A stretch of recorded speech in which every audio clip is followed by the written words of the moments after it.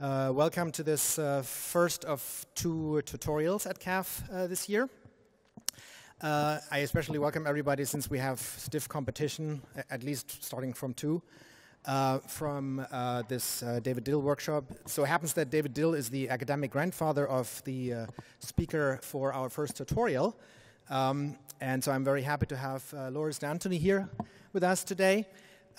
He's very well known in our community already, given prolific writer that he is. But let me say a few words about him nonetheless. So he is, as you can all see, on the faculty of the University of Wisconsin in Madison. He joined them only 2 years ago, so it's still relatively recent. And in 2015, he graduated with his PhD from UPenn with Rajiv Allur as his PhD advisor. And it so happens that his PhD thesis was about programming using automata and transducers. Is that correct? Yep. Okay. So you see the overlap with the title of the talk he's giving today. So he's definitely the person to talk about this topic. Beyond that, his research interest is in repair and synthesis for programs. That's also a topic that's obviously very recurrent at CAV this year. And he is also well known for his work in automating, giving feedback to people who learn to program or learn how to work with automata. And he has this automata tutor tool that he's quite well known for. Okay, but so today we're going to hear about symbolic automata and transducers, which is an extension of the classical model of automata. And I'll obviously let Loris speak to us about what this is and what it's not, what it can do, what it cannot do, and what other open problems there might be in this area. Okay, Loris, thanks for being here. Thank you. Can I speak? Can I speak just in this mic, or I have to use this one? I guess I have to use this one. Okay. I don't think. Oh, you can hear me. Wonderful. So hi everyone. So I'm Loris D'Antoni. As Tom said, thanks for the great introduction. The goal of today's talk is to demystify these two models, symbolic automata and transducers, tell people what they are, what they can do, what they cannot do, and hopefully you'll leave this room knowing what these models are useful for. So I'll talk essentially a bit about why do we need symbolic models, and then I'll give definitions of these models and show you potential applications. And really the part I care most about is that you see that they're useful in practice, and you add them to your set of models you know about, and you can use them then hopefully in your next application. And there will be a bonus application with a video of me dancing. So today you will learn that you can use transducers to improve your dancing moves. So hopefully this is a useful talk. So why do we need symbolic models, or where do classic automata models fall short? I'm going to show you three applications that we kind of stumbled upon, and that it's actually the reason why we started studying these models. I have to say, most of the work that I present today was work that I did with Margus Vanes, and in fact, he will give a talk about this topic here at CAV. But with Margus, we were trying to verify, to reason about several of these applications, and we were always stuck because classic finite automata were not working. So the first application, which is actually surprising, is that of reasoning about regular expressions. So you all learn in your favorite automata theory course that you can prove properties of regular expressions using finite automata. And that's a bit of a lie, because when you actually go and use real-world regular expressions, the alphabet is much more complicated than 0, 1, or ABC that you learn in your class. And in fact, the alphabet is this set of UTF characters, which is very complicated. It's actually even a structured alphabet in some sense. And it has lots of characters. And if you draw the finite automaton for any actual regular expressions, you will have a lot of transitions. So classic implementations do not scale. Moreover, when you actually use characters, like the object, the character data structure or the character type in any programming language, these characters are not treated as elements from a finite alphabet. They are treated as bit vectors. So in some sense, the classic models are not aware of these, and they don't take advantage of this structure. The second application that I'll bring to your attention is that of HTML sanitizers. So few years ago, there was this paper where, people started basically thinking about whether we can verify sanitizers. And let me show you with an example what sanitizers are and why they're hard to reason about. So if you are a cool kid 20 years ago, maybe 15 years ago, you would have had an account on this website called MySpace. MySpace basically was allowing its users to type HTML within comments. And if you don't do anything about this, the HTML gets stored in the database that lives in the MySpace world. And when actually people open your comment, they will run the HTML that you typed.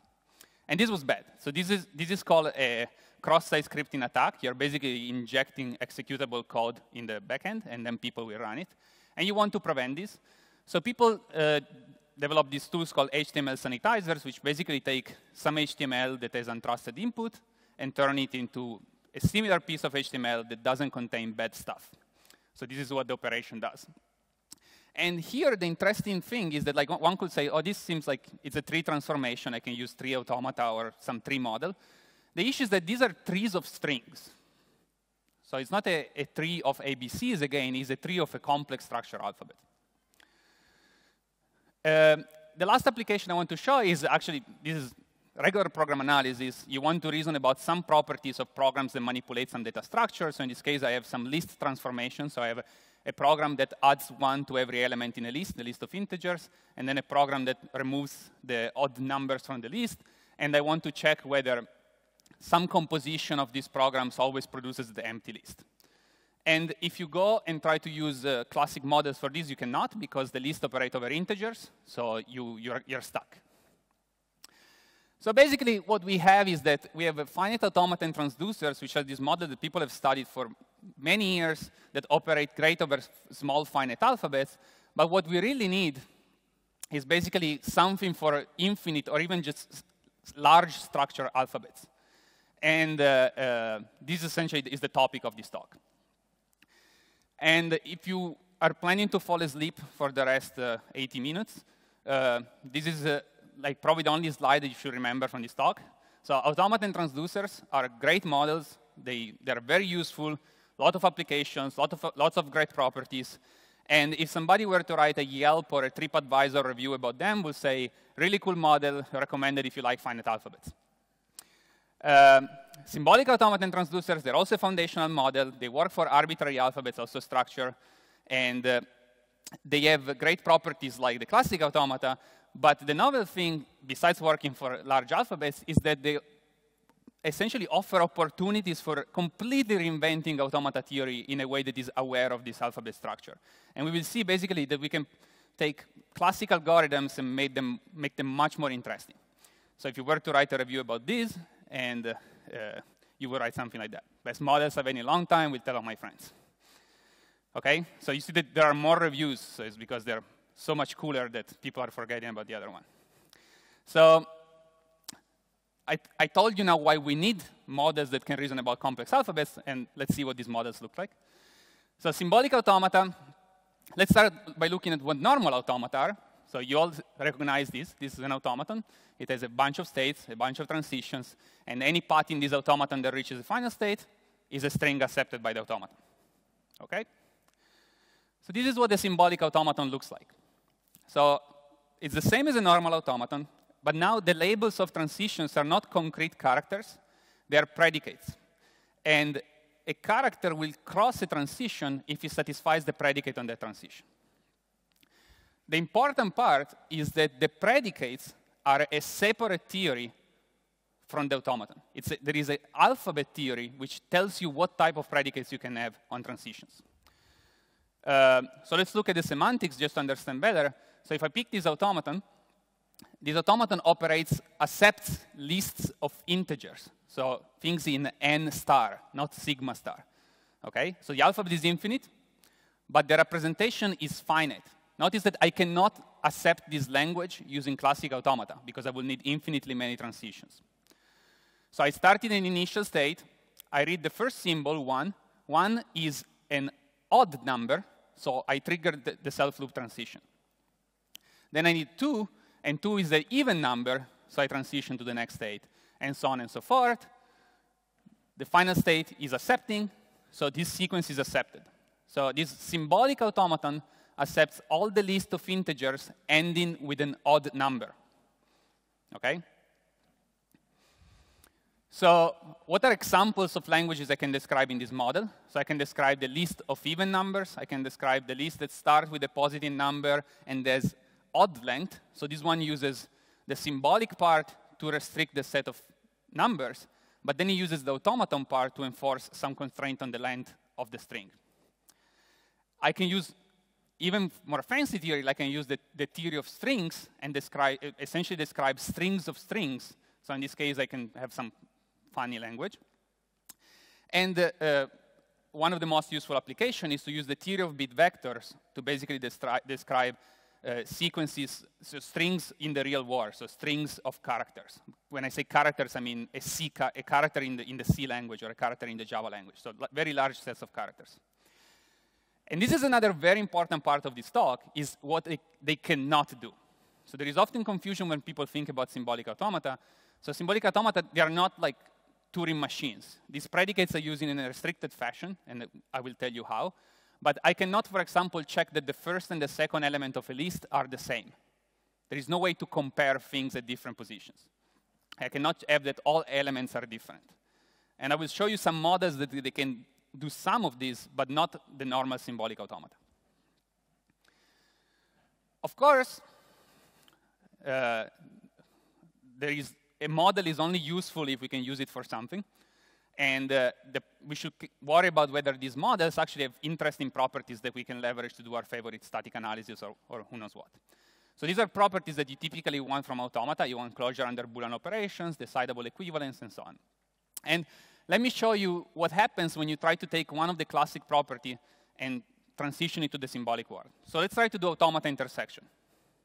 So by the way, I didn't say at any point, but like, please feel free to interrupt me before the end of the talk with questions. So if at any point you have something you don't understand or you want me to clarify, just come up to the mic and tell me or just shut out. So I have these two automata. I'm just drawing two of their transitions, and I want to take their intersection. So we can do the classic thing you do in finite automata, which is the product construction. So I basically build a new automaton that kind of runs the two of them in parallel. Okay? So in normal automata, what I will do is that if the two automata have the same symbol on a transition, the product automaton also has a transition on that symbol. So here we don't have symbols. In fact, we have two predicates that they don't look alike. They are different predicates. So what we need to do is to do the intersection not only at the state level, but also the alphabet level. So we will take the conjunction of these two predicates. Okay? So the two automata, to be synchronized, we need to synchronize the set of symbols on which they can move. And so this shows the first interesting property that we need to retain decidability or retain interesting properties in the symbolic world. In particular, we want that our alphabet theory, so the set of predicates we can put on transitions, forms a Boolean algebra. So a Boolean algebra just means that you have a set, and that set is closed under Boolean operations. So I can take the conjunction and the complement of elements in that set and remain in the set. Okay? Another thing you need to care about is, for example, you might want to check whether your automaton is empty. And to check whether an automaton is empty, you need to check whether there is a path in the automaton. So to do so, we need to make sure that the paths we create are still actual feasible paths. So we need to be able to check whether this predicate has become unsatisfiable, which is the case here. Okay, so we want to make sure that if this predicate is not satisfiable anymore, we throw it away. And this gives us the second requirement that we need on our alphabet theory, which is that the alphabet theory has to form a decidable Boolean algebra, not just any Boolean algebra. So it turns out that with these two conditions, that if you have a decidable Boolean algebra as an alphabet theory, so decidable Boolean algebra, again, it just means a bunch of predicates for which I can check satisfiability and I can compute Boolean combinations. But if you have these two properties, you can kind of redo classic automata theory in the symbolic world. So you don't lose anything. And And this is really cool because it creates this separation of concerns that was not kind of there in classic automata theory. So there is a complexity related to automata operations, which is how you model states, how you manipulate states. And there is the alphabet, which is treated somehow almost as a black box. It's just accessed basically through this Boolean algebra interface. So I have these predicates, and I manipulate them, but separately in my, it doesn't depend on what the Boolean algebra itself is. I just need this interface to operate with it. And for example, some Boolean algebras that have this property are linear integer arithmetic, bit vector arithmetic, and in general, really anything that you can write in an SMT solver. So SMT solvers are Boolean algebras with a lot of cool properties, but essentially that's how our implementation, for example, works. It interacts with an SMT solver to reason about the alphabet. Let me show you another example that kind of, again, shows how these automata work in the symbolic setting. And this is determinization. So this is, again, a very classic operation you do for finite automata. And let's see how different it is for symbolic automata. And let's say we want to determinize the automaton on the left. So we have, on one branch, we pick even number. On the other branch, number divisible by 3. So this is non-deterministic, because if I give as input 0, I can go both on the left and on the right. So I will do the classic subset construction. So I say, initially, I'm in state P1. The state consists only of P1. And now what happens is that I have to take multiple possibilities into account. So if I get a number that is even and divisible by 3, I will be in both state P1 and P2, Q1 and Q2. If I get a number that is even but is not divisible by 3, I will go to state Q1, and so on and so forth. So like in classic subset construction, you get exponentially many states, but you also have this new thing that you can get exponentially many transitions. In the finite alphabet case, the number of transitions is bounded by the size of the alphabet. Here, the operations can generate new predicates that they weren't there to start with. So we get this all new thing that, like, automata operations suddenly generate new predicates that I didn't have when I started. Another thing that this example shows is why we need a full Boolean algebra and not just intersection. So sometimes we need to be able to complement predicates to reason about the properties of the automaton. So the reason I show determinization is because it's actually a very interesting, it shows a very interesting operation that helps us relate how symbolic automata are similar to classic automata. And this is this idea of alphabet finitization.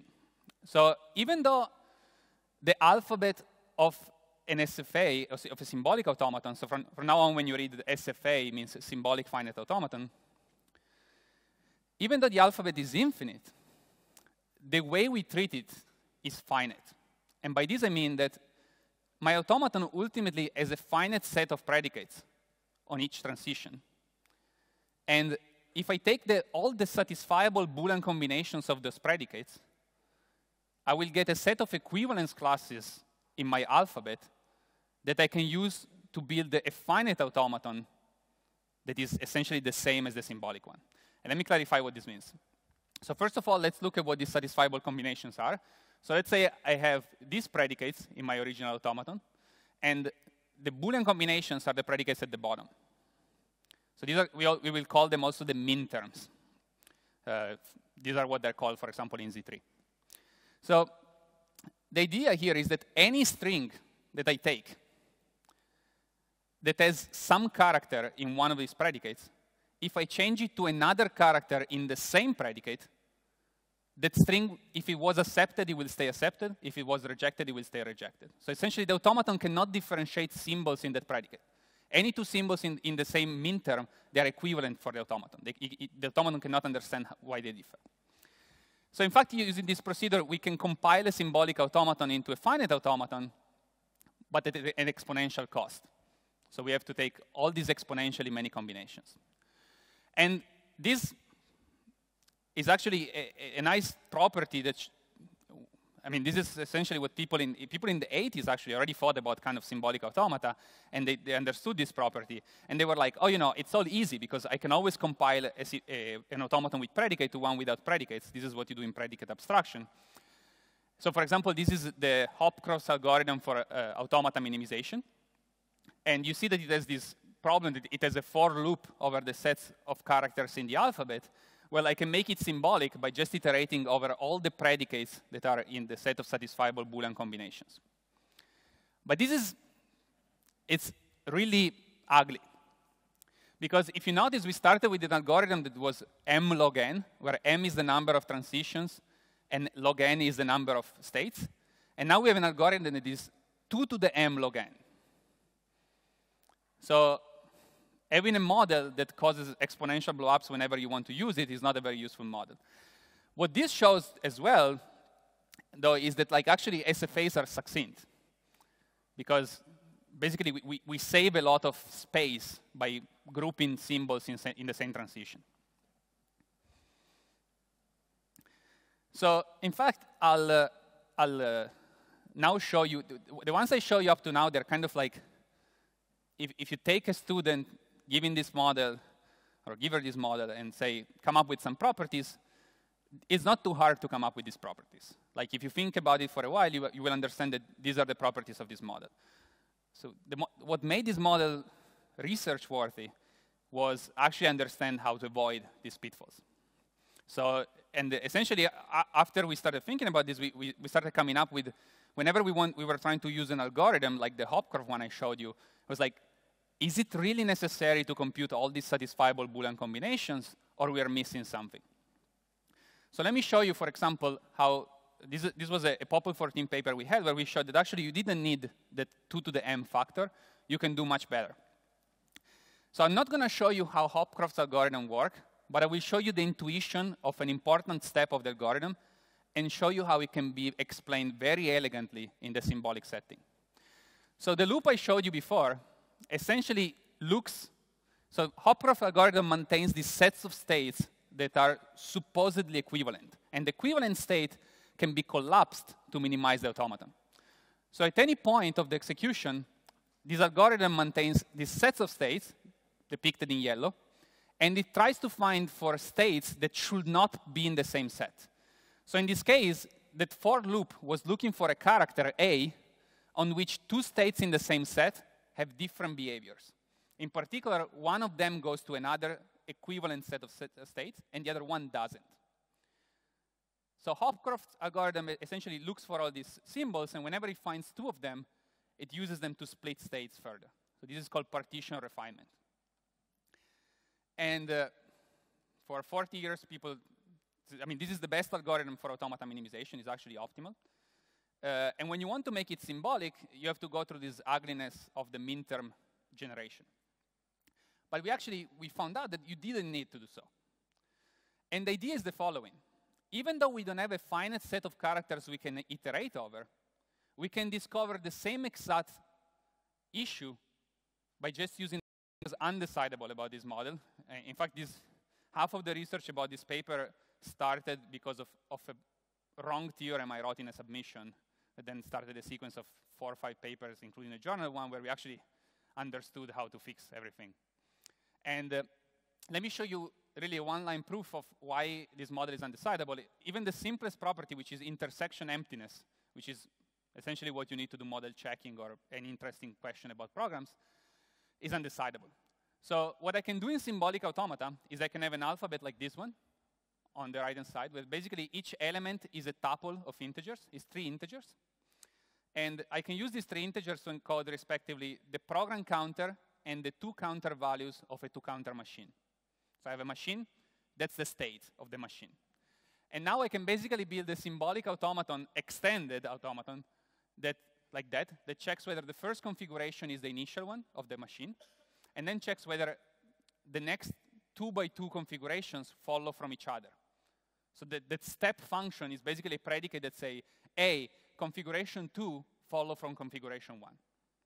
So this by itself is not enough, because it only checks that the third configuration follows from the second, the 5th follows from the 4th, so it checks 2 by 2. But we can build another automaton that checks that the second follow for the first, the 4th from the 3rd, and so on. And these 2 automata have an empty intersection if and only if the 2 counter machine halts, non-empty intersection. So it's like a very simple model, very restricted. Everything is deterministic. Look ahead at most 2. Everything undecidable. So there are some properties that are decidable, but it's, in general, the interesting ones are not. So it turns out that for practical applications we were considering, these predicates were not appearing.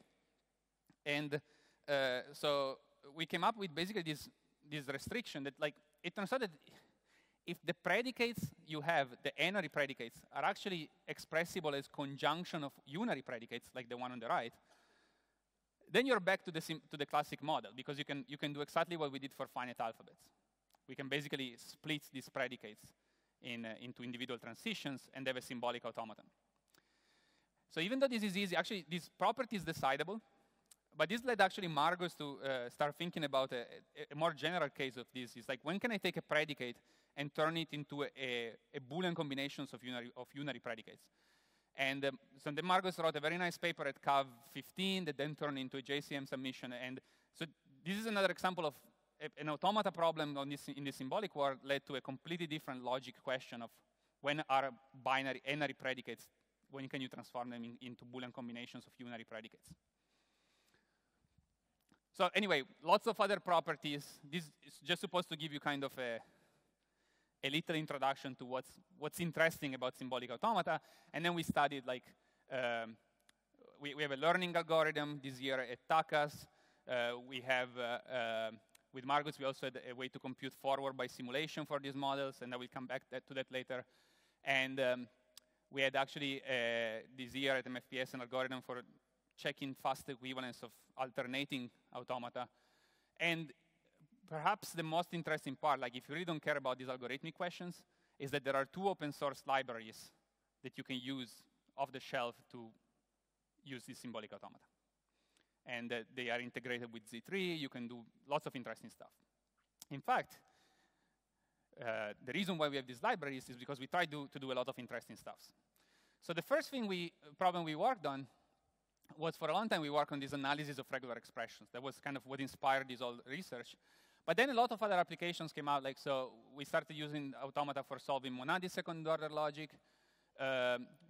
Actually, recently, Nikolai has started integrating symbolic automata to basically solve the theory of sequences in Z3. So you will hear a lot of talks on Friday about string solvers. But if you really want to do things modulo theory, the characters of the strings have to be also from another theory, and symbolic automata can help there.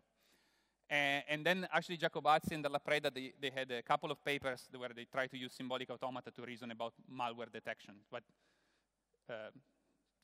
this is not my work, but it's very interesting work other people have been doing. So let me show you one application that actually, this is what triggered the minimization algorithm. So we were trying to do random password generation, where basically, this came from the Microsoft product team. They went to Margus, it's like, oh, we want a tool for generate random passwords that satisfy some constraints. So this is like the classic stuff that when you go on a web page, it says your password needs to contain 1 character, 1 letter, your who knows what, and it has to have some length. And people, when they're given these constraints, it turns out that they become very dumb, and they write passwords that are very easily guessable. So it's good to have a tool that randomly generates them for them. And here, random is very important, because if the tool is not random, that can cause attacks. So the way to solve this problem is to build the automaton for these constraints, and then just do kind of Markov chain style sampling over it. And I'm not going to show you the actual benchmarks for this, but the point was that existing tools were not working.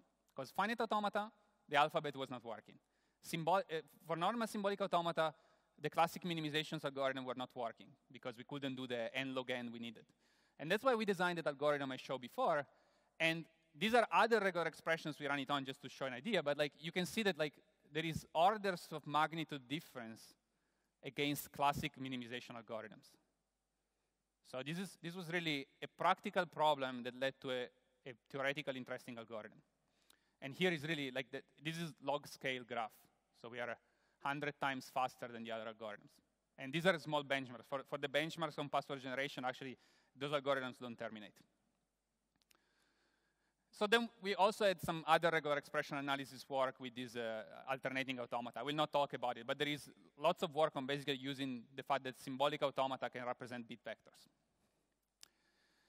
So the second application, I mean, it's funny to call it an application, but is that of solving monadic second-order logic. So monadic second-order logic is, for strings, is this logic where basically you have existential, you have quantifiers over positions in the string. So in this case, you can say there exist positions x and y, such that x appears before y, x is labeled with an A, B is labeled with a B, and so on. And actually, this logic is equivalent to regular languages. This was Buki results from 1960. And this logic is decidable because you can compile it into an automaton that is equisatisfiable. And there is a tool called Mona for doing so. And Mona they were using symbolic automata, but not quite. And what we noticed is that we could just take this logic and make it modulo theory.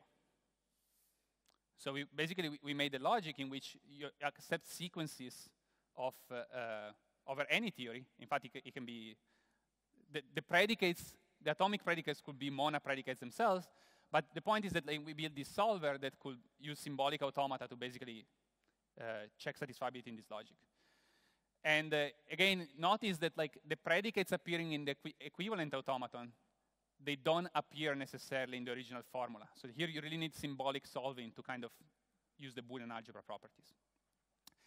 And the point is that despite this generality, despite we built a solver that could solve a much richer logic, we actually compare quite well with Mona, which was this really engineered tool that it was very surprising at the time because the satisfiability for this logic is a tower of exponentials. And we could actually perform similarly to them on many benchmarks. And actually, it turns out that on some existential benchmarks, we were doing better. So this was thanks to our minimization algorithm that I presented before, because the decision procedure for MSO uses a lot of minimization. And then we could also solve MSO predicates where we had this modulo theory. Like in this case, this is like sequences of integers, actually integers and something else. And here, what that point up there shows is that you could always, like I showed you at the beginning, translate any symbolic automaton into a finite automaton by finitizing the alphabet. But it really doesn't work. You can appreciate the exponential trend going on for doing that, while not doing that results in much better running times. So the points at the bottom of the axis are our running time. The points at the top is what we will have to do to use existing solvers to solve this logic. Okay, so this is actually the part. One of the part. Are there any questions, by the way, up to this point? I've been talking for a while. Yes.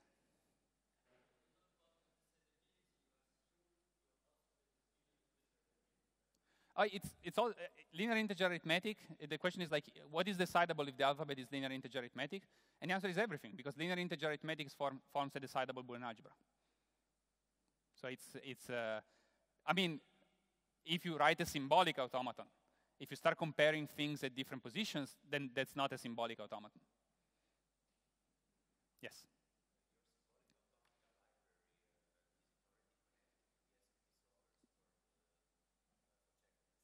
Yep. In fact, the symbolic automata library, the question is whether it's connected already to the SMT solvers. It's better than that because the library uses an interface, which is called Boolean algebra. And you can instantiate it with whatever you want. And one of those instantiations is a 50-line script to do Z3 or to do whatever solver you want. In fact, you can have automata of automata, because automata themselves are Boolean algebras. So it's entirely modular, yeah. Yes? Symbols. So the question is, one of the examples I gave before is that the language where all the symbols are different in the automaton. So for finite alphabets, you can do that because you can just store all the symbols you've seen so far. So for symbolic automata, you cannot do that because if you store this, you can store a finite property of the symbols you've seen. So you can store, for example, that the symbol was greater than 0, but you cannot store the symbol itself. Yeah. So I wouldn't say that finite automata can store the symbols, but it's more like they can check finite properties of the input. They have a regular look behind. If you add registers. Yeah, so there are some technicalities. So, yeah. Okay, I'll keep going. We can have more questions later. But this was good. these are the type of things that people are interested in. So I want to show you actually some interesting open problems that I would like to actually, if some of you are interested, I think these are very interesting problems that kind of emerge from this topic. So there are two types of problems. There are problems in the theory side, lots of problems in the theory side, and lots of problems in the practical side. So I'll start with the theory. So one of the things that I showed you is that, like, in one case, we took a classic algorithm and we adapted it to the symbolic setting. And that wasn't easy, wasn't trivial to do. And how do we do this for other algorithms? And I will show you that this is a problem, actually. This is not easy. And I will show you another thing, which is like, how do we develop a complexity analysis for this symbolic automata algorithm? And I will show you what I mean by that. And then there are other problems that I put there, and I'm not going to discuss them, but it's like there is really a lot of opportunities for using these models in practice. So let me go back to my minimization algorithm. So Page and Tarjan showed actually that this same idea, essentially what you're doing in this algorithm, you're computing forward by simulations for finite automata. If you don't know what they are, it's OK. But the point is that they are an interesting class of things you want to compute. And people have looked also about how to compute them for non-deterministic automata. In fact, you can still do it in m log n, where m is the number of transitions, and n log n is the number of states. Our Popple paper showed how to obtain similar results for symbolic automata. So in particular, the algorithm on the right showed that you can do m log n something else. However, for the non-deterministic case, the best we could do was 2 to the m log n, or m squared. But we cannot do m log n like we did for the deterministic case. And this is really, like, we were really annoyed about this. Like, we thought about it for a while, and we still don't know how to do it, and we don't have a lower bound. But this shows a case in which really being symbolic is complicated. And it kind of goes back to Rupak's question, because this algorithm shares actually similar structure with another problem, which is the one for checking equivalence of unambiguous NFA. And both these algorithms require you to essentially count how many characters or how many strings there are of a certain kind. And the moment you have to do this, you have to use minterms. I mean, we don't know how to do it without. But there might be a way. We just don't know. So you basically, whenever you have to count something, this using predicates doesn't help you anymore, because you have to start counting. So we don't know if that's the best you can do. Another interesting question that came from this paper was that, like, we have, for example, for the deterministic case, we have two algorithms. One that is m squared f of L. So L here is the size of the largest predicate in the automaton, and f of L is the cost of checking satisfiability in the theory for that predicate. So you have this parametric complexity where you have a trade-off between the state complexity and how many SAT query and how expensive those SAT queries are.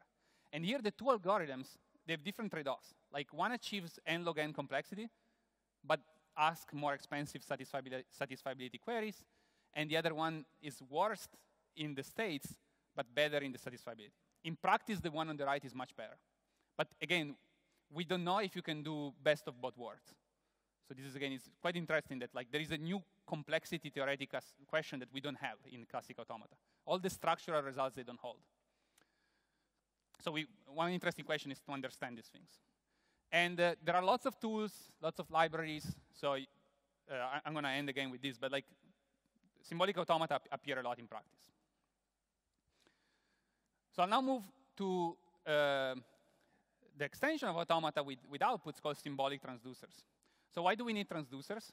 So automata can essentially accept set of strings, or sets of list, sets in general, but they cannot describe input-output transformations. So transducers can describe things, for example, like the function that takes a string and transforms every character in the corresponding uppercase character, or the sanitizer I showed at the beginning. So anything that given an input produces an output.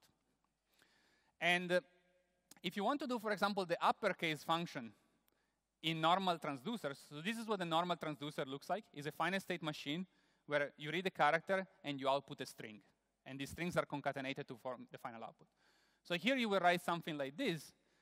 But again, since the UTF set of characters is really large, you will need a lot of characters. Okay, too many transitions. So this doesn't work. A symbolic transducer, which is a symbolic automaton with output, does the same transformation with only 2 transitions. So the first transition checks if it's an alphabetic character, apply the corresponding offset to make it uppercase. If it's not an alphabetic character, output the identity. Okay? And let's look at the formal definition. So it's essentially like a normal symbolic automaton.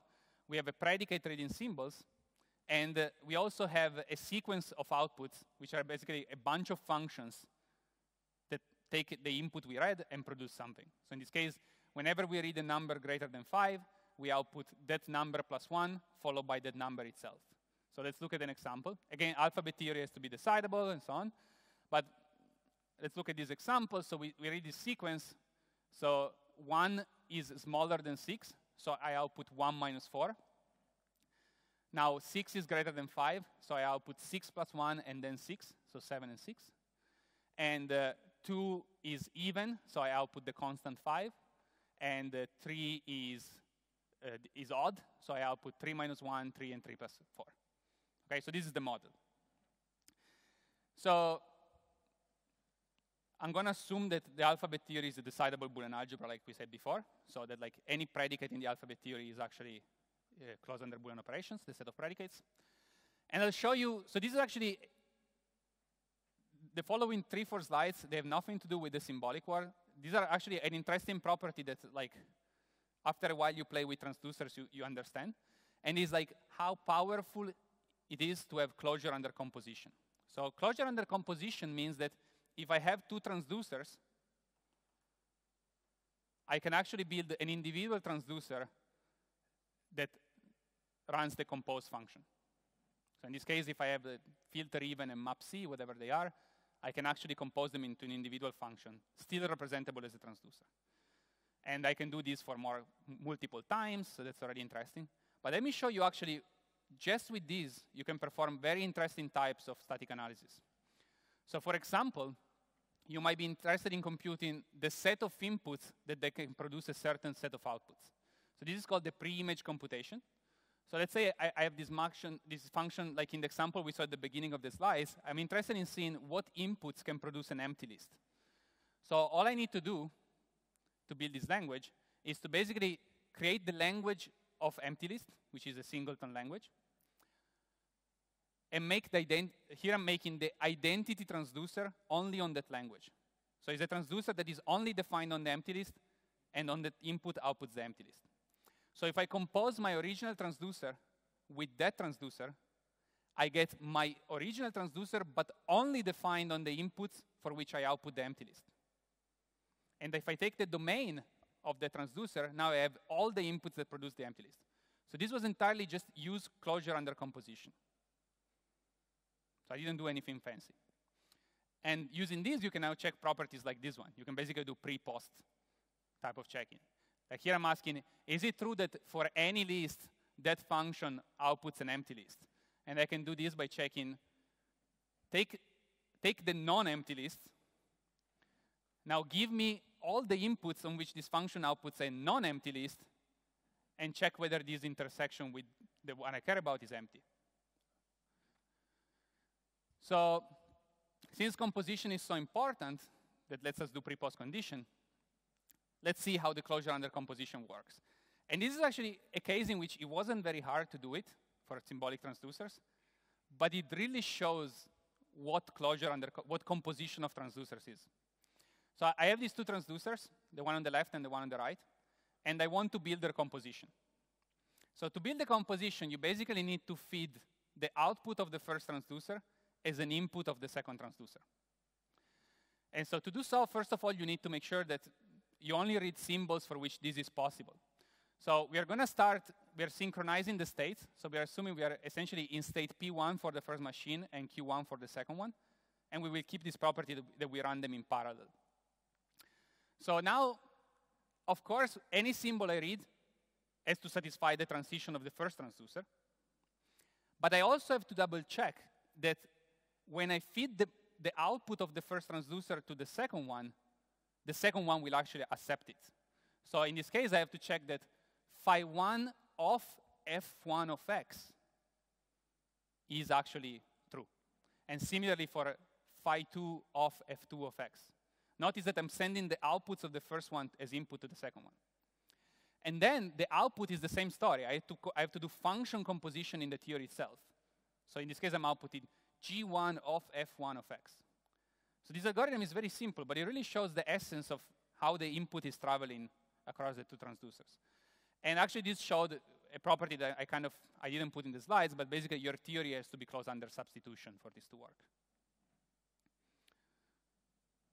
So I showed you in the early slides, and this is again something that basically differentiates classic transducer from a symbolic transducer. I showed in the earlier slide that we were playing with the range and the domain of the transducer. So this is assuming that you can compute these languages. So in classic transducer, it's really easy to do so. So if you have a transducer like the one above, the domain of the transducer is just the same transducer where you remove the output, and the range is the same transducer where you remove the input. Okay? So these are the domain of the function and the range. For symbolic transducers, the domain is easy. It's basically the same transducer where you remove the output. So it is a symbolic automaton. The range is actually, and there are 2 papers out there on symbolic transducers that actually make a mistake this. So there are 2 wrong theorems out there that they say that this is not the case. So be careful. This is really the first pitfall of everybody working on symbolic transducer for the first time is not seeing that I created a dependency in the output. So the output of the transition forces a relation, a binary relation, between those 2 characters. So whenever I read a number greater than 5, I output that number and that number plus 1. So the output language has to remember that the second element is equal to the first element plus 1. If I don't do that, I'm missing something. So the output of a symbolic transducer is actually an extended automaton, the one we saw before that reads multiple characters. And if you remember, what I told you is that symbolic extended automaton are a bad model. They don't have good properties. In fact, using what I showed you before, you can immediately show that injectivity of transducers is of symbolic transducer is undecidable. A well-known decidable property for finite transducers. And it reduces almost straightforward to what we saw before, the intersection emptiness. So symbolic transducers are a tricky model. You can think that they are very simple. They're not. In fact, you cannot use the trick I told you before where I finitize the alphabet because you have these dependencies, the output. So it's not trivial. And so there is lots of work on this. So there is a paper by Margus and Olli on Thursday on minimization, which is very interesting. And then there is a lot of work. Again, I can't cover everything, but it's a fairly prolific. Lots of people now are working on this topic, not just me and Margus. So it's quite interesting. So again, I showed you what they are. Really, the fun part is to see what you can do with them. So I have a lot of applications. I'm going to just cover a couple of them, but I focus on the fun ones. So again, if you were asleep up to now because I was showing you properties and stuff, it's a good time to wake up. As I say, there will be a video of me dancing, so hold on. So I will focus on 2 applications. Actually, there is a typo there. I'm going to focus only on analysis of string encoders and analysis of functional programs over trees. But really, there is a lot of interesting work out there. So I'm going to start with string encoders. So string encoders are a really interesting class of functions for 2 reasons. So first of all, encoders and decoders are these functions that have a very important relation that needs to be checked, let's say. And this relation is that if I take an encoder that, given an input text, produces an output text, the decoder better retrieve the input text. So there is this property that they need to be inverse of each other. Okay? So this is what got us started. Like, this seems like an important property that we should use static analysis for. We should be able to check whether this holds. And why is it an important property? Because my name contains a quote, an apostrophe. And when I was in the job market last year, I would get emails like this one saying, "Dear Loris, the weird encoding of the apostrophe, first of all, they rejected my application and they screwed up my name. So it was like the worst possible outcome. So it was like, this is unacceptable. So I couldn't focus on being angry at them for not hiring me. So I had to focus on fixing the quotes. And so we studied this problem, but this wasn't the real reason, but this is a good story. But basically, this is a common mistake that encoders are broken. And broken encoders, they can annoy the author of a paper, but they can also cause more serious problems. So in particular, if we go back to our cross-site scripting attack, encoders are used all the time to make sure that bad strings don't make it to the back end. And in this case, for example, on Stack Overflow, you can have your image be in some URL on your web page. It's like, or my image is column.png here. But you can also add these quotes that if the backend doesn't escape, it doesn't remove, will actually cause, and this is a sort of SQL, it's like an SQL injection, but not quite. Basically, that onload will actually be executed. So you really have to make sure that the single quote is encoded to the corresponding HTML entity. So if you didn't understand this example, it's OK. But string encoders, they can cause security vulnerabilities. In fact, encoders and sanitizers account in, there was an OWASP report a few years ago, and they were the second highest source of security vulnerabilities in the web. Okay. So long story short, one property we care about is that encoders are inverse of each other. So this is the definition of inverse. If I run the encoder and the decoder is back-to-back, I get what I started with. And similarly, if I run the decoder and the encoder back-to-back, I get what I started with. So I actually need both directions because I need to make sure that the two functions not only are inverses, but they also form a bijection. So meaning that the domain of the encoder is the range of the decoder and vice versa. There are actually certain functions for which this is not true, and one has to do slightly more modified things. But for now, let's assume everything is a bijection.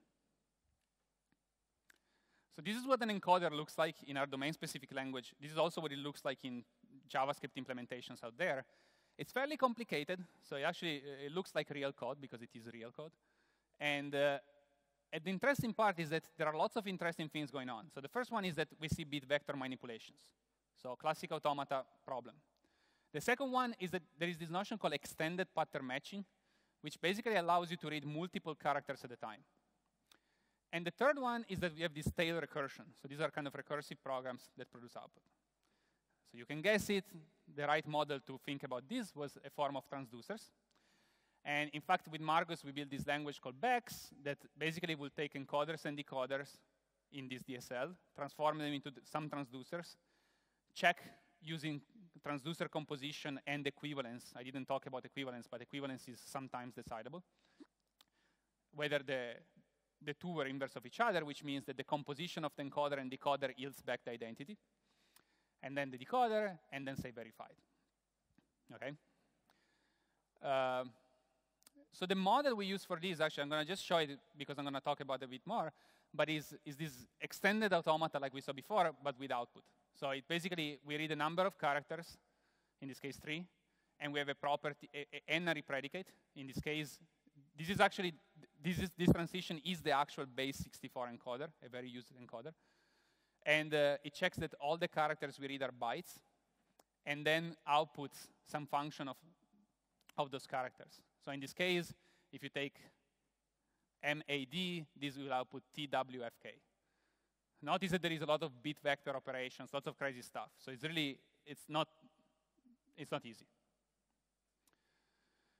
So the paper we wrote with Margus, we could actually verify these properties very efficiently. Actually, in 1 second, the hardest encoder that is out there is this UTF encoder and decoder, and we could verify it fully in less than a second.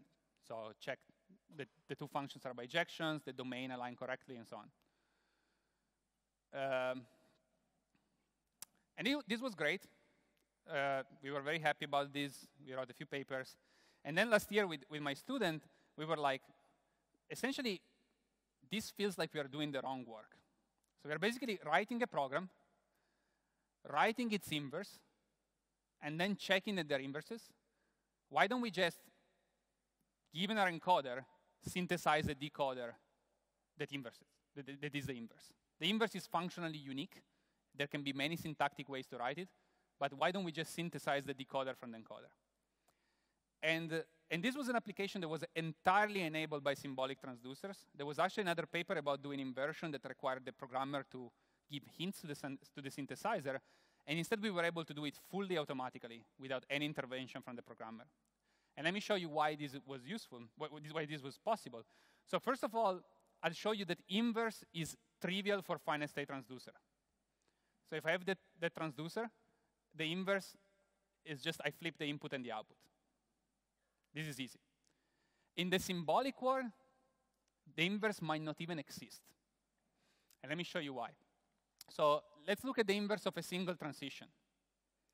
So if I have this transition that reads L characters and outputs some stuff, the inverse transition should read as many characters as were output by the first one. Make sure that it only reads inputs that are in the range of that function. And then invert the transition, but only on the domain of the original transition. So suddenly, we pick a problem that was transducer problem, and we turn it into a logical problem that has very interesting questions. So first one is, how do we get rid of that quantifier at the top? The second one, this is not a function. This is a specification. We need a function to build our transducer. So, and the theorem, though, was we proved that if your transducer is injective, inverting every transition will actually produce the inverse. So we went ahead and tried to do so. So for the guard part, it turns out that for most of the theories we cared about, bit vectors and linear integer arithmetic, the theory admitted quantifier elimination. So we were able to get rid of the quantifier. But for this one, this was the hard problem. However, it was less of a hard problem than inverting the whole transducer itself. Basically, we were able, using symbolic transducers, to reduce the problem of inverting a function over strings to a function of finite arity. Function that reads a finite 3 inputs and produces 2 outputs or something. And the solution was actually what Rajiv talked about this morning in David Deal's workshop. It was that thanks to this reduction via transducers, we were able to use an off-the-shelf synthesizer based on the syntax-guided synthesis framework. So this framework allows you to basically define a context-free grammar of terms you allow in your synthesis language, a predicate that is the specification of what you want, and outputs a function satisfying your predicate. And here it's trivial to do the reduction. Well, our context-free grammar is the set of terms in the alphabet theory. Our constraint is that the function should be inverse of what we have. So it's very nice to encode it. And in fact, we were able to go one step further, and we were able to prove that actually, if your theory admits inverse, which is a bit of a technical definition, but more or less it means that any function can be inverted, then this is actually sound and complete. Even though Cygos in general is undecidable, this problem is decidable. So we actually built this tool, Genic, that lets you write an encoder, builds a transducer, uses a technique to check injectivity. If it's injective, inverts the transitions, and gives you back the decoder. And it has a practical implementation. In fact, it's so practical that we use it to invert a lot of stuff. So we wrote all these encoders. These are almost all the encoders humans care about for strings. And we were able to invert. So these operate over the theories of bit vector arithmetic of various length. They have interesting sizes. Even in our domain-specific language is very succinct, and we still are at 2 kilobytes of code. So they're pretty big programs. We were able to check injectivity very quickly, and to invert also very efficiently. Actually, you can invert all transitions in parallel. So in less than a minute, we invert all the encoders. And the only one we couldn't invert was one transition of UTF-16 or UTF-8, because it's a very big function. But not only we were able to invert them efficiently, actually the programs we produce are human readable. They have the same size, more or less, of the manually written one. So essentially, for this problem, our technique could replace the human in the task of writing the inverse. Okay. Sounds good. So are there questions at this point? I still have one set of applications, but I can take a few questions. Just want to make sure that at least 20% of you are not asleep. 10%, yes.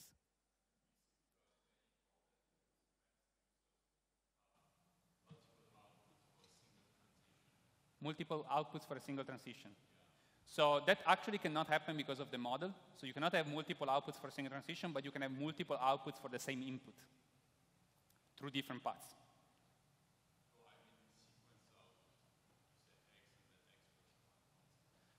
Oh, that actually, it's only one of the problems. You mean for injectivity or for stuff like that? So yeah, injectivity is decidable if you have exactly one output on each transition. But even if you can delete, it's not necessary. We don't know if it's decidable. But yeah, the reason why the output language is extended is because you can output multiple symbols. But that's also what makes the model interesting.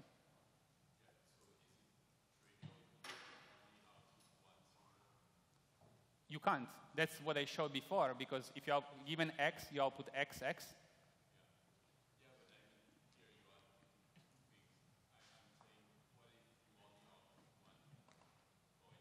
What problem is trivial, you're asking?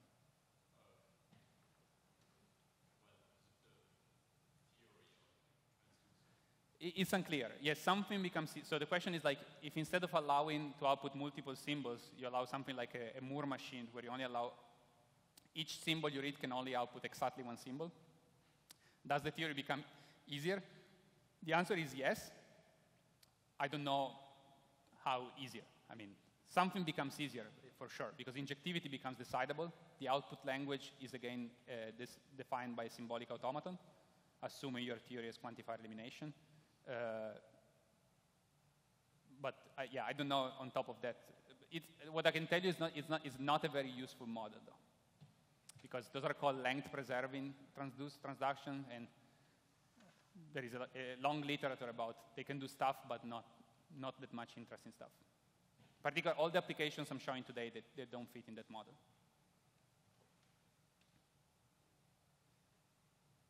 Okay.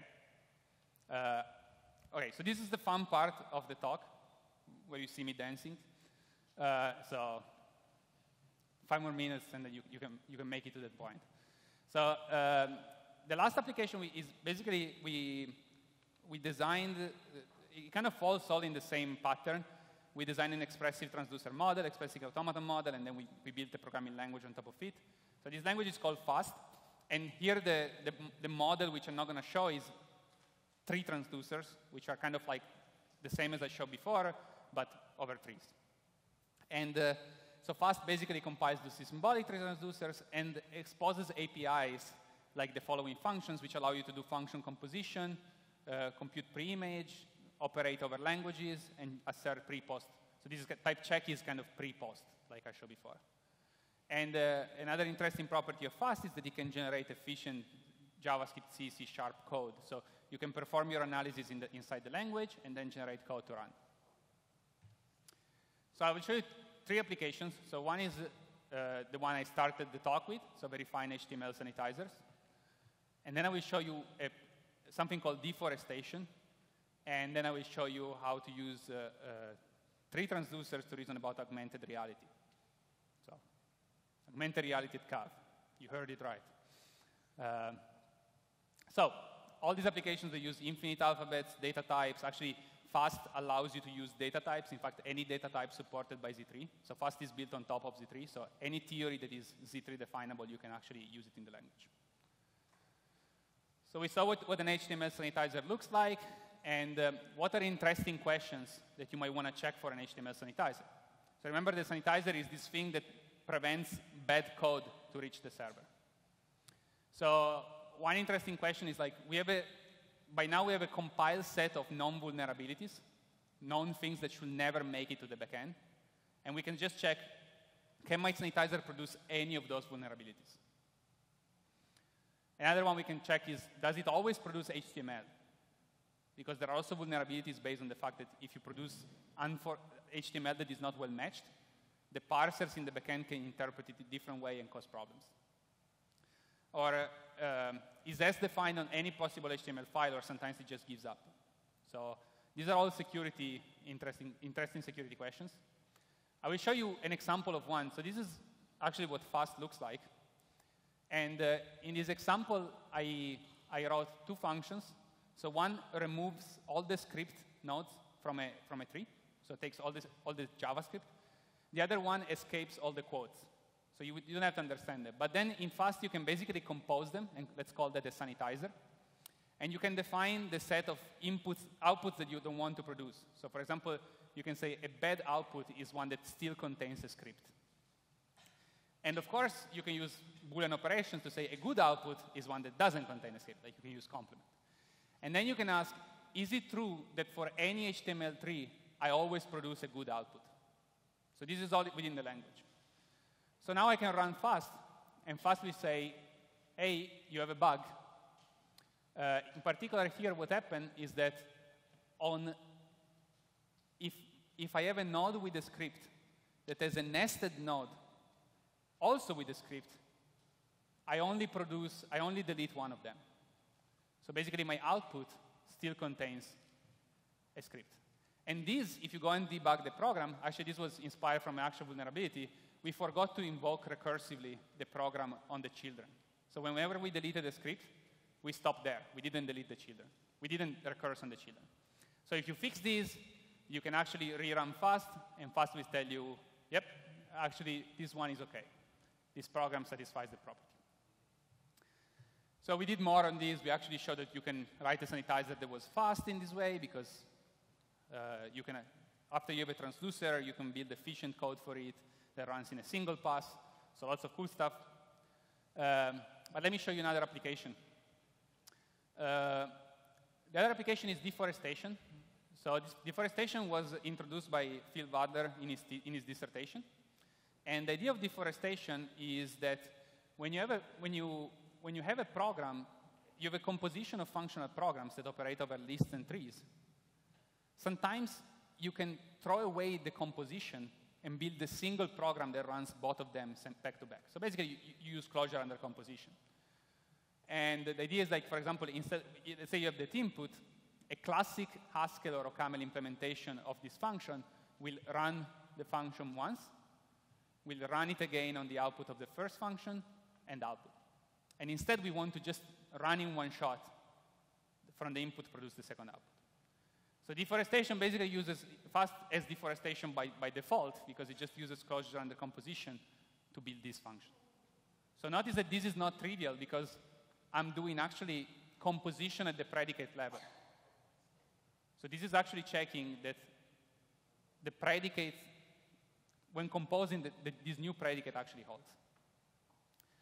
And when you run it in fast, what happens, it builds the transducer, it composes them, and then it generates C# code.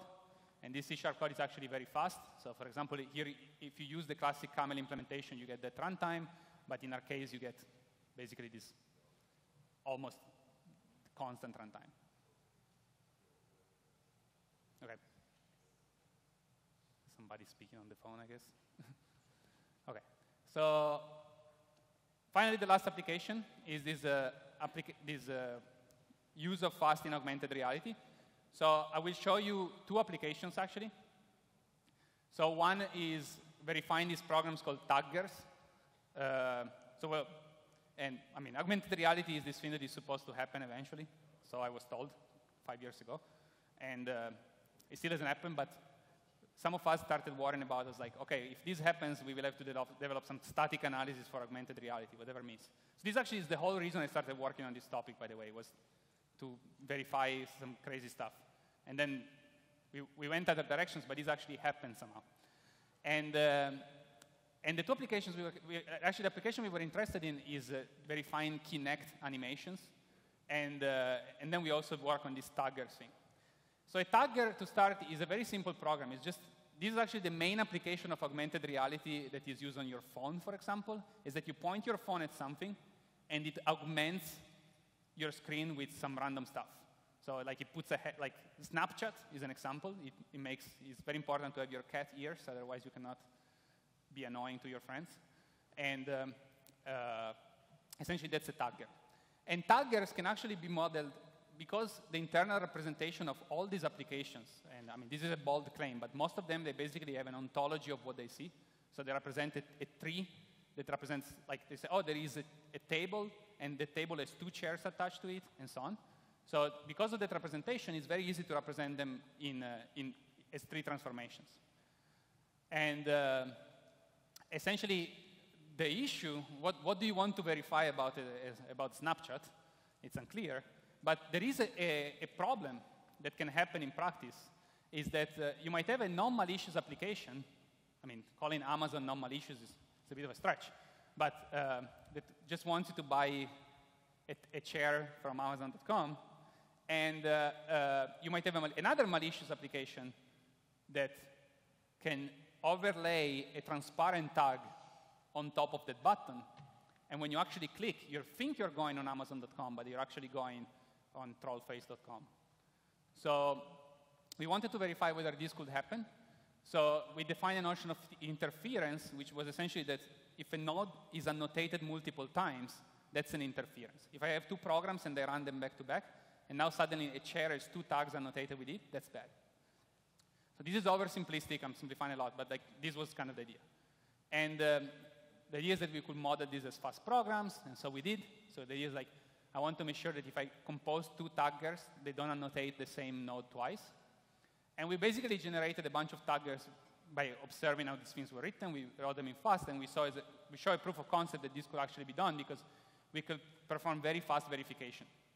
And notice that these were actually very complicated because of the nature of taggers. You have to reason about screen placement. So we had nonlinear constraints over the theory of reals to reason about that. And still, because everything is a Boolean algebra, we could do it. So the second application is, I'm not going to go too much into the detail of what you can do with it, but I'll just show you. This actually was literally my first week at Microsoft Research. The project I started working on was basically this. They told me, oh, the Kinect skeleton is a tree. Use tree transducers for something. It's like, OK. And my idea was that like, you could actually model transformations of the skeleton tree using a tree transducer. In particular, here, you see that on the right, I have a new skeleton that open the legs. And this actually can really be, we have the code defining this as a tree transducer. And when we say, why on earth would you do that? And I will show you, it's actually useful. But first, let me show you, I wrote, during my first week, actually I wrote this application that I'll show you now, which basically was a language for defining transformations, like sequence of moves. And then we will compile to transducers, do it, and the idea was to perform some static analysis on this. And this is what the application does. I encoded a sequence of moves in language, and now I have to basically follow them up. And so this is the famous video of me dancing. And every time I overlay, I match something. So where are the three transducers here? So first, whenever I created one of those animations, is a tree transduction. And whenever I actually match the skeleton with my skeleton, is actually a tree transducer on the product tree. So it was, as you say, well, OK, cool, but why did you do that? And the idea is that actually, after you have this definition, you can verify questions about these sequences. So you can ask, is there an input that if I start in, will cause me to try to rotate my arm beyond the human limits? And since these tools, especially on Kinect, are used, for example, there are applications for yoga. There are actually now applications for more senior people doing gymnastics. You don't want them to sue you because you asked them to do the who knows what yoga move in a way that will kill them. So actually, I did this, and then some people picked up on it, and they actually built a tool called Prepose that is patented, and they showed actually that you could do a lot of interesting verification on top of it. So what's next for symbolic transducers? So I'm not going to show as much as before, but I want to just give an idea. So interesting directions, I think these days that one of the things that people care about the most is this vulnerability in JavaScript. So Google has a whole team that just does that. They just check that you don't write some terrible stuff in JavaScript. And really understanding how these things work, and strings play a big role there. So I think the symbolic transducers could be used there. And something that Marcos is working on is just like, The ugly thing of what I showed you is that every time I gave you domain-specific language for writing these transducers, and Marcos is really trying to extract them directly from code. It's like, the claim is that lots of transducers are hidden out there. We just need to figure out a way to pull them out. And then, actually, this is Roberto Giacobazzi and Mia Della Preta are working on using symbolic transducers as an abstract transformer for symbolic automata and use them as an abstract domain. And one of their application that they're trying to pursue is reasoning about reflection in JavaScript, where basically you interpret a string as code. So they're trying to, the transducer is supposed to, given the string, produce the AST, and then you can reason about that. So in conclusion, before I end, so I'm at University of Wisconsin-Madison, part of the MedPL group, and these are all the people in the MedPL group. We just hired Justin. He will start in 1 year. But we have a really nice group working on any problem that you can care about if you're in this audience. And if you have a student that wants to do a PhD or somebody that wants to do a postdoc in something related to these or any of those topics, make sure they apply to our program. And essentially, I have the honor to work with really great people like Tom, Samesh, Ben, Aus, and Justin. So it's a really exciting place to be. So now I can conclude. And so what are symbolic automata and transducers? So my claim is that they're a very versatile model for reasoning about trees and strings over complex alphabets. And they subsume classic automata, so they're more expressive, more general, more succinct, but and introduce this very nice separation of concerns between worrying about the automaton structure and worrying about the structure of the alphabet. So I think this is really, it's something I think I'm very proud of because it really separates, it makes you solve certain problems as black box. It is nice to treat them as black box. An example was the syntax-guided synthesis. An example is just like the way we treat predicates. And really this opens a whole new avenue for algorithmic design, like just understanding how these predicates are treated, generating as few predicates as possible. It's really something that in the classic automata theory wasn't there. And this is useful in practice. I hope I convinced you that there are many practical applications for this. And so these are actually, this is not comprehensive. Like, I really, if you liked any of this stuff, or if you didn't understand some of this stuff, so this web page at the bottom is where I have a whole list of all the papers on the topic, not just by me, also by other people, and I try to keep them in one place. So if you really want to learn more about this, there is lots of work, lots of applications, lots of open source implementations to mess with, and yeah, so you are welcome to help us. Thanks.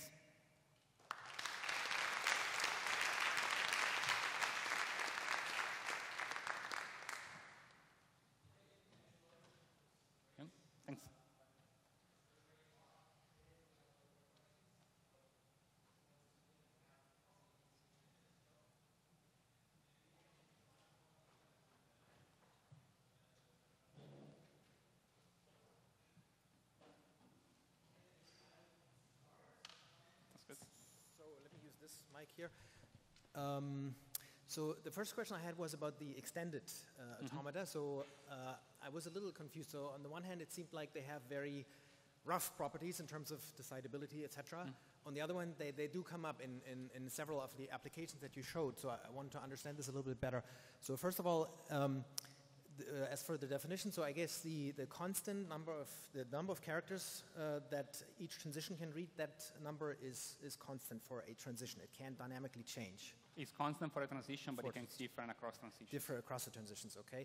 I could imagine that being a dynamic number, that obviously makes the problem worse, but that could still be interesting, so that you have more like a stream, right, that can decide online how many characters it wants to read, maybe up to some bound.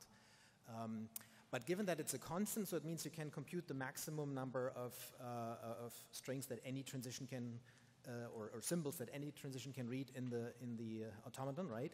But that doesn't give you any power, because even I guess then some transitions, they might sort of waste certain characters and then they're gone because there's no memory in these machines, right? So, well, I guess I'll try to answer. This is multiple questions, but I think they're all very interesting. So the first, one of your questions was like, I can compute the max. I can can you still hear me? Yeah. Actually, I can't compute the max, and this is the example. I mean, for a single automaton, let's say I could do something. That's why emptiness is decidable, because it's just a path. But in this case, for example, the intersection emptiness, the reason I can't do it is because these two automata, they never synchronize on a finite length, except the terminating outputs. Okay. So you are not able to actually, you cannot build the intersection because there is no finite look ahead that synchronizes them. Okay. So if all transitions have the same look ahead, then this is the same as normal automata. Okay. Your other problem is actually something, so then you ask, they have ugly properties, so how do you use them in practice? So one thing we did was what I showed that if the predicates are Cartesian, you can actually reduce to normal automata, but you don't know a priori because this can appear in applications, so that's one thing we did.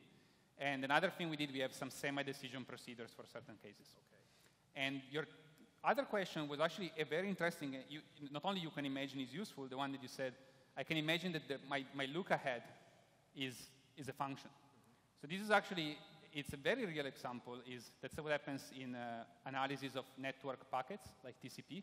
Because in TCP, what you do is that like the very first thing you read in the input tells you how many characters you will read after that. And so actually I thought about that for a while. We were trying to do a project on the topic. I had the decidability results for a class, and I never wrote it down. But in general, you have to do hacky restrictions. Everything is ugly. So that's the long story short. But it boils down to doing loop summarizations of some kind, yeah. I see. Okay. And maybe if I may, so related to that, I guess you kind of already hinted at that. So these problems being undecidable, probably it's natural to think about approximation algorithms or partial algorithms that in some cases compute the intersection and in other cases maybe they fail. Yeah. So we had our CAV, essentially our FMST paper has some of these algorithms. I mean, one thing you can easily do is just start the algorithm and try to synchronize them. If you can, your algorithm terminates, otherwise you don't. Okay. But finding in cases in which you can actually do it algorithmically is interesting. Yeah, I think, for example, this whole proof relies on a specific theory, the theory of linear integer arithmetic. But if you only allow equality, then this does actually, you don't get the same. The problem becomes decidable at least because you have nominal automata. Okay. So there is lots of I don't know. One thing of this model, for example, is that if you have non-determinism, you are close under union, but you are not close under intersection and complement. Okay. If you have determinism, you are close under complement. It's actually not at all a trivial proof, but you are close under complement based on your idea of computing this max look ahead, okay, but not under union. So it's so there is some hope to develop a theory, but I don't know. Yeah. I guess there is. Pretty cool. Okay, go ahead. So my question is educational a little bit. So given your experience with symbolic automata, how would you teach the automata in your classes, for example? So I have a lot of opinions about the topic. So, so I do teach symbolic automata in my graduate class on program verification and synthesis, and especially I cover it actually to explain how model checking really works, because in model checking you really treat automata symbolically because you have these bit vectors. You never actually enumerate all bit vectors. But in an undergraduate class on complexity, on computability theory, it's unclear whether at that point the students have already computability theory, I think, is the type of class that everybody in this audience thinks was the easiest class they took in undergrad, and everyone else in the room thought they were stupid. So it's one of these things that, like, if you get it, it's trivial. If you don't, you're completely lost for a semester. So I don't know if putting first-order theories there, it's the best one could do. But maybe for an advanced topics, if you have time, I think it's a very fun way to explain really how algorithms work. For me, really, this process was coming up with these papers was really, I didn't understand these classic algorithms until I could make them symbolic, and really that made me think about what they were. The Hopcroft is an example that is a very simple algorithm to write down, but to really understand why it works, it took me, I think, months. And actually, I thought I understood it, and then we tried to do the by-simulation work, and it was clear that we were still missing something, and we are still missing something. Okay, more? So the web page that you showed, that's a non-technical question. Does that already contain some of the ideas for the JavaScript, or is this new stuff completely? So I haven't myself done work on arbitrary JavaScript except work on sanitizers and encoders. There are other people working on basically string equations with transducers. So Anthony Lini is one of these people. Vijay and their group are building these SMT solvers for sequences. So I think I implemented Symbolic Automata in Z3. So Z3 now supports sequences to a certain extent. So everything you can write as the theory of strings, you can also write it as sequences, but not with transducers. Yeah. But yeah, that's something an excited student should think about. Okay, good. And by the way, I don't know if you mentioned that, so there's also an invited paper with this talk, which is probably, Victor, going to be in the proceedings also, right? So that everybody can read this in detail also at home. And it's also on my page, and on the page I showed is if you want to read just one paper about this topic, you should read the CAV invited paper. So I think we have. Okay, any other questions? If not, then I'd say we thank Loris once again for